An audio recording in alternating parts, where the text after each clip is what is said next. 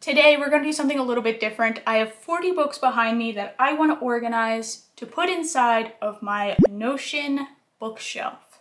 So what I need to do is go through these 40 books and organize them. There's going to be 3 piles. So I want one pile for all of the books that I've already read, but I just need to put them inside of Notion, and I need to give them a star rating between 1 and 5. The second pile is going to be for all the books that I'm going to read in 2022, and the third pile is kind of everything else. The books that maybe I already have in my bookshelf that I don't want to put in my bookshelf.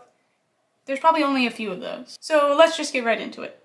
The first one is F. Scott Fitzgerald's The Beautiful and Damned. This is part of a collection of classic books that I ordered on Amazon because I want to read more classics in 2022. And I don't really read a lot of F. Scott Fitzgerald. I've only read The Great Gatsby. This is going to be the second one. This is for 2022. The next one is On Earth We're Briefly Gorgeous by Ocean Vuong. This is a novel that I was recommended very highly, so I'm going to read that in 2022 as well. The next is, I believe, short stories. The Bloody Chamber by Angela Carter, 2022. And this one is one that everyone's recommending everywhere on the internet, and that is The 7 Husbands of Evelyn Hugo. This is one of those books that if I were to look at the cover and even read the description, I probably wouldn't have bought it. But because everyone's talking about it, I figured I need to read it. So 2022. The next is Season of Migration to the North by Taib Salih. This is one I've already read, but it might be in my bookshelf actually. I'll have to check. If it's not, I'd probably give it like 4 stars. Okay, so the next book is James Baldwin's The Fire Next Time. I've already read this one as well, but it is not in my bookshelf in Notion, so I need to give it a rating, probably 4 stars as well. The Summer of 1787, The Men Who Invented the Constitution by David O. Stewart. This is one of those books that I read in my 20s, but I've had not only in my physical bookshelf now, but also as a child. You'll notice that it's an advanced copy. That's because my parents work in the printing industry, and sometimes they used to get advanced copies of books. I'm pretty sure this is from back in like 2006. I was like 12 years old, and my parents thought like I would enjoy reading this, which I absolutely did not. Ended up reading it in my 20s, enjoyed it a lot. I need to put this into my database and probably give it like 5 stars. I really liked it. The next 3 are a bundle that I bought on Amazon with my classics, and that is 3 Ernest Hemingway books. I don't know what it is about Ernest Hemingway. I never read a book by him, but that's what we're gonna do now. I think I've read The Movable Feast, but that's kind of a mystery. So these 3 are A Farewell to Arms by Ernest Hemingway. This is the one I wanted to buy, but Amazon recommended me the other 2 books that also have beautiful covers and kind of look similar, so I had to do it. So the next one is For Whom the Bell Tolls, which I am excited to read. Also love that cover. And The Sun Also Rises. The next one is The Song of Achilles by Madeline Miller, which I am so excited to read because I enjoyed Circe so much, also by the same author. I love her writing style. I am so sure I'm gonna love this because everyone is loving it. And I just know it. I just know it. I can't explain it. The next one is one I'm currently reading, and that is Truman Capote's In Cold Blood, one of the classics that I bought as well. And you may notice I already have some annotations inside. And actually, this is the first time that I am really making sure I'm reading physical books over like Kindle books and making annotations physically. So I bought a ton of book tags to help me with that. And I'm also going to put those annotations inside of Notion. Next one is also one I'm reading, and this is kind of a sin because I'm reading 2 books at once and that always backfires on me. But Christopher Isherwood's Goodbye to Berlin. This one is one I've always wanted to read. It's been on my bookshelf for so long, never picked it up. In fact, it's been in the background of my videos for a long time. 2022. And this one, which I'm also really excited to read because it's a mystery thriller, and that's The Silent Patient by Alex Michaelides, or Michaelides. This is one of those books that is 100% up my alley. I'm so excited to read it, and I love the cover. All right, we're on to the second pile, which is pretty impressive. I think we got through the first one pretty quick. Hamlet and Hamnet. So this is a duo. These are two that I bought. Again, everyone's loving Hamnet. It's on everyone's list, so I have to get it, and I have to read it. Bundled with that is Hamlet. By the way, Hamnet's by Maggie O'Farrell, and it says it's a novel of the plague. Now, Hamnet, just by the cover, I assume is like William Shakespeare's son, Hamnet, who died of the bubonic plague. But no, apparently by the summaries, it's mostly focusing on William's wife. In addition to that book, of course, I'm gonna get Hamlet by William Shakespeare. Gonna read that this year. The next is another popular one I'm seeing a lot, and that is The Vanishing Half by Brit Bennett. And I really like the cover. I don't know what it's about. I'm excited to find out though. The next is, The Yellow Wallpaper by Charlotte Perkins Gilman. This is from college. I'm probably not going to put this in my Notion bookshelf. It is a very thin short story. The next is Irina's Children by Tiller J. Mazzio. This is one I've already read. I read it a little while ago, actually. Not in my Notion bookshelf. Really sad, really good book. Probably going to give it like 4 stars. The next is kind of ironic, but How to Read a Book by Mortimer J. Adler and Charles Van Doren. This is an older book. I know some people actually read this in high school. It's really good for understanding how to read books more intelligently. I am going to put that in my bookshelf and probably give it 4 stars. Anyway, so the next one is The Secret Life of Bees, a novel by Sue Monk Kidd. This is one of those that have been on my physical bookshelf for a long time. Never got around to reading it. Look, there's a big pile of books I want to read in 2022, but let's be real, it's already March and I'm only on the first 2. So a lot of these are going to bleed into 2023. The next one is Susanna Clarke's Piranesi. This is one of those books that looks like it would be very, very interesting to me and that I would really enjoy it. One of my friends actually read it and said it was sort of written in an interesting, different way. I don't know if that's going to be off-putting to me, but I'm excited to read it. The next is The Night Circus by Erin Morgenstern. Also recommended by my friend, and also one of those books I probably wouldn't pick up by the cover. Excited to read it though. The next one I have read, and this is Gabriel Garcia Marquez's 100 Years of Solitude. Another classic. If you're into magical realism, I recommend. If you're into a slow burn, this is definitely a slow burn. I mean, just judging by the title, 100 Years of Solitude. This is one of those books I might even reread this year because I want to slow down with my reading. I'm going to put this in my bookshelf, probably give it a 4 star. The next is Emma by Jane Austen, my favorite Jane Austen book.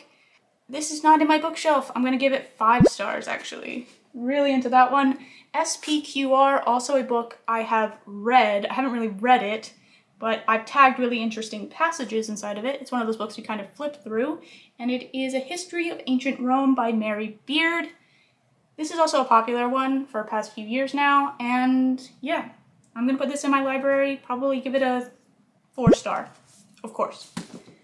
The next is my only self-help book, because I'm leaving self-help books in 2019, 2020 era. It was kind of cringy. We're moving on from that. But this is a self-help book that I recommend, and it is Algorithms to Live By, The Computer Science of Human Decisions by Brian Christian and Tom Griffiths. This is a very interesting book. It's also one of those books you can just flip through and learn something new and interesting in almost every passage. Highly recommend. This is going in my bookshelf. All right, last pile. This is hopefully not a huge video. I still have to give you a tour of my Notion workspace, but we're gonna get there. Okay, so let's start with these 3 actually. We can get 3 out of the way. This is a trilogy, the African Trilogy by Chinua Achebe. This is a trilogy I've always wanted to tackle but never have. So I ordered actually the next 2 books on Amazon. The first one is Things Fall Apart. This was really popular, and I did read it, and I give it 4 stars. I'm gonna read Arrow of God and No Longer at Ease in the same series. The next one is The Odyssey by Homer. This is definitely not one I'm reading this year and is from college as well. So that's not going in my bookshelf. This one, Howard's End by E.M. Forster. Look, it looks really boring to me. I think it got mixed up with books while I was moving from my childhood home. And it does look, yeah, it doesn't look very interesting, but maybe I'll give it a try in 2022. The next one is Hermann Hesse Demian. This is one I've always wanted to read. This was part of my classics Amazon order 2022. This is a book by Colleen Hoover, Verity. Colleen Hoover is huge on everyone's list and all the lists I look at on every website I go on. Colleen Hoover, and I figured I gotta read something by her, and I went through all the descriptions of all of her popular books and figured this one is one that I'd probably like the most. Let me know if I made a bad choice about my first Colleen Hoover book, but I'm excited to read it and figure out what all the hype's about. The next is The God of Small Things by Arundhati Roy. Another classic. This was on my bookshelf, but I never got around to reading it. 2022. A Movable Feast by Ernest Hemingway. This is also one that was on my physical bookshelf. I don't know if I read it, but likely if I'm to tell myself or be confused about if I read a book or not, it's likely that I have not read it. So since I've bought 3 other Ernest Hemingway books, I guess I'm gonna read a 4th. It's gonna be a Hemingway year. The next one is The Picture of Dorian Gray by Oscar Wilde. Another classic. Never read it. Gonna read it.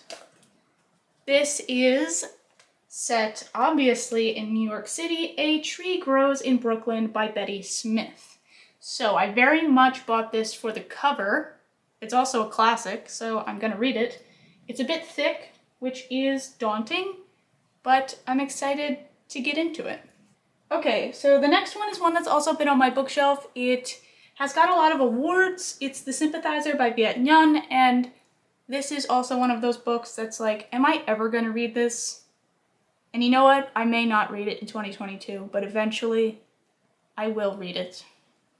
That's going in my Notion bookshelf. And the last 2, let's just do these 2 together. These are the last 2 classics from that Amazon order. Wuthering Heights by Emily Bronte, never read it, and Voltaire's Candide, also never read it. Although it may have been one of those books I read in college, but I forget reading. That's also going to be for 2022. Okay, we're done looking at all of the 40 books. I'm going to input all of these into Notion, and I'll come back to you probably in like 24 hours with my updated Notion library template, which is going to be available to duplicate down below in addition to my original Notion bookshelf template. So it's been about 10 hours and I'm finally done inputting all of my books into Notion. And here is what my 2022 bookshelf is looking like. So this is actually from my original template called Simple Bookshelf, which is already available to copy.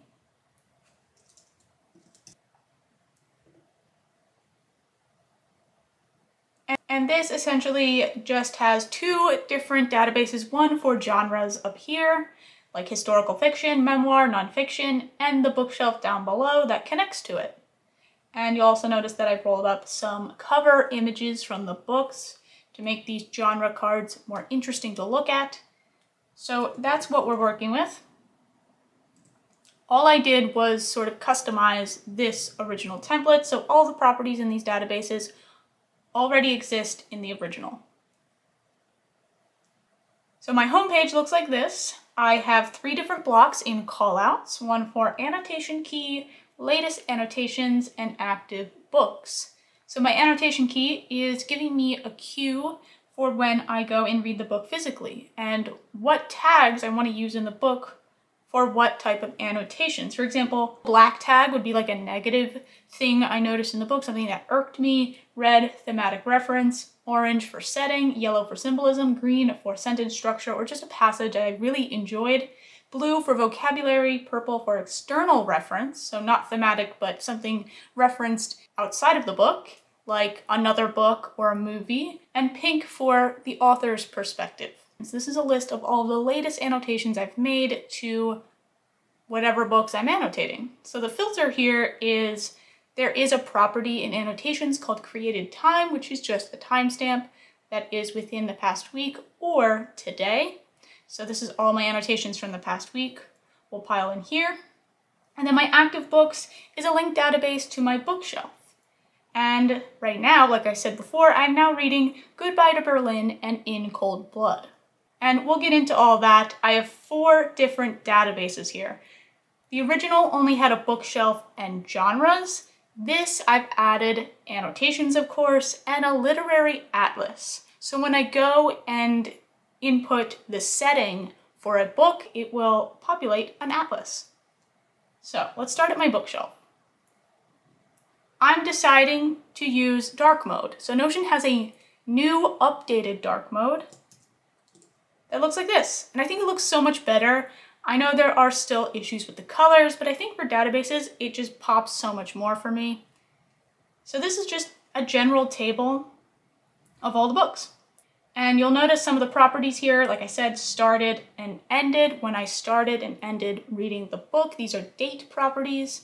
I have a cover image, which is a files and media property, where I went online and just found the cover of the book and inputted it in there.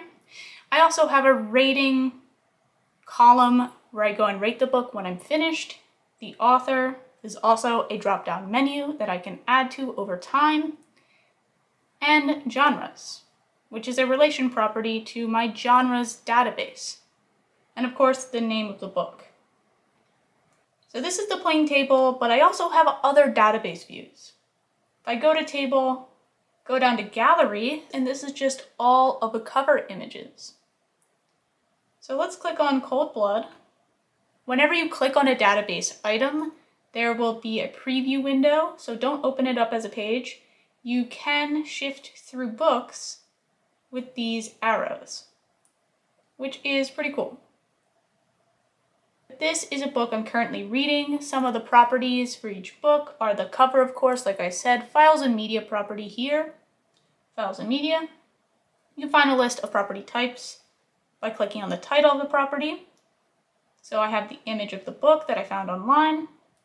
That's nice and crisp, so my gallery view looks nice. The year it was published, the author in a drop-down menu that you can add to, the genre, which you can also add to. This is inside, you'll see here in the genres database. Summary, I just got that from Goodreads. The setting, which is going to settings. Holcomb, Kansas. Country, I have a drop-down menu of what country this place is in. The book it's related to will happen automatically when I create that setting. And then an image inside the body of the page. And this flower icon will also show up upon clicking the template, which I'll show you right now. So upon creating a new page, every single page in every database here has a template option. So this is new place, you'll see that flower icon. If you click on it, it will give you not only the flower icon, but also an image to add with an image block. For genre, it's the same thing. Whenever you create a new genre through a book page or even through the database, it does give you an option to click a template that gives you this nice flower image and a list of books that associate with that genre, which will add up over time. Of course, I also have a started and ended date property, which if you click on it, you'll get an option to go through a calendar and pick a date. If started, I started this book on February 24th, is filled out, and ended is not filled out. Come down here to the hidden properties, you'll see that active is now checked on. If I were to finish this today on the 27th, it will be ticked off. Also, if you go down to hidden, and this is part of a series of books, you can create a new drop-down menu option for the name of the series. And then of course, a rating when you're finished.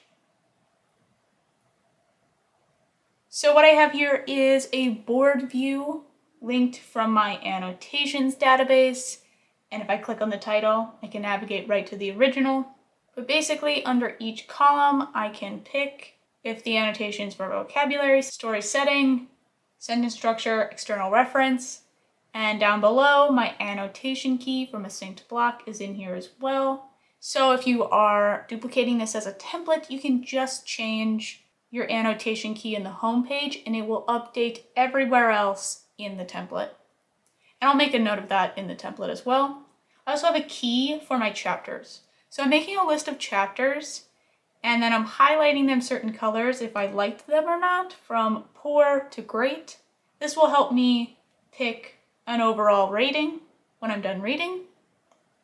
I'm going to click into one of these annotations. Let's go with this one. You'll notice that the entire annotation is the title of the database entry. And there is a template for this as well. And you can choose what type of annotation, the book it's from, but if you're in the books page, it will automatically connect to that book, the chapter, the page, and the paragraph on that page. I'm going to go back to my bookshelf page and show you another database view. So I also have another view to group books by date. So looking at that started date, that's what it's grouped by. So I can see based upon month and year in neat toggle. So these are all the books I have not started. January 2021, I read 2 books, February 2021, 1, and so on. And it'll keep going down the list here in neat toggles, which I think is a great way to group this data. And if you want to know how to group, there should always be an option for your database. If you don't see the toggle or the button group, you can go to your database menu here and find it. Basically, upon this button, I'm grouping by a date property, which in this case is the date property started. And when I click it, I have a few options. I can choose group by day, week, month, which is what I'm grouping by here, or year. The next database view is grouped by rating, that 5-star rating.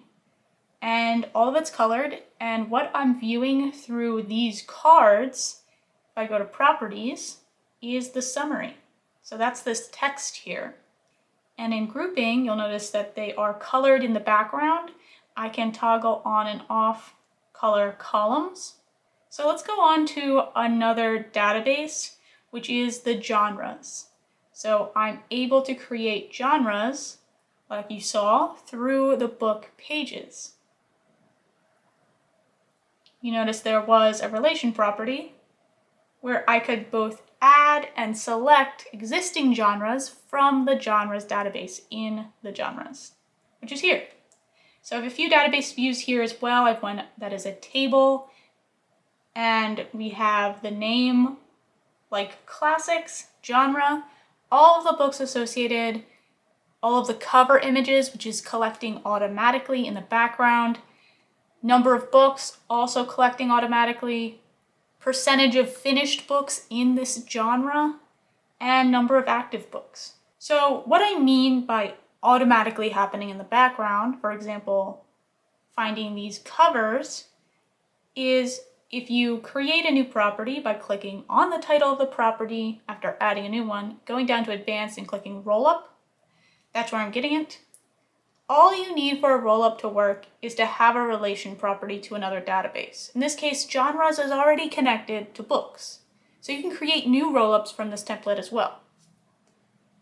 What I do is configure the rollup, select my relation, which is books, the only one here, and go to property and find the property from my bookshelf that I want to bring in to genres. And I'm selecting cover, which is a files and media property.